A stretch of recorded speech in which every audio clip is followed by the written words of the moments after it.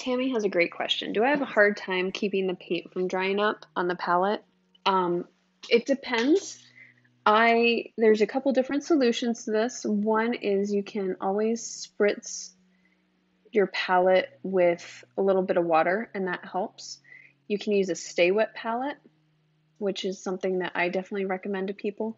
I've also had suggestions where you put like some wet paper towels down, like you get a tray or something, and you put wet paper towels and then you put butcher or baking paper on top of it, and that helps keep your paints from drying out.